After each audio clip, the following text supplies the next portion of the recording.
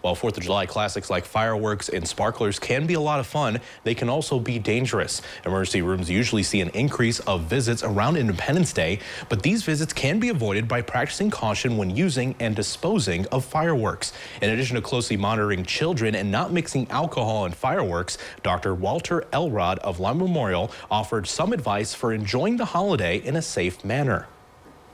Probably the top of the list is going to be supervision of your children and not letting them do it on their own.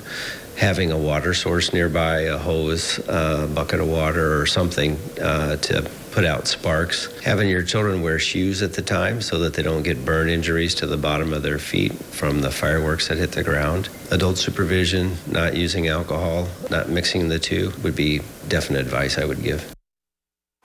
People who sustain more severe injuries like hand and face burns may require emergency medical attention, but by keeping these tips in mind, ER visits can be prevented.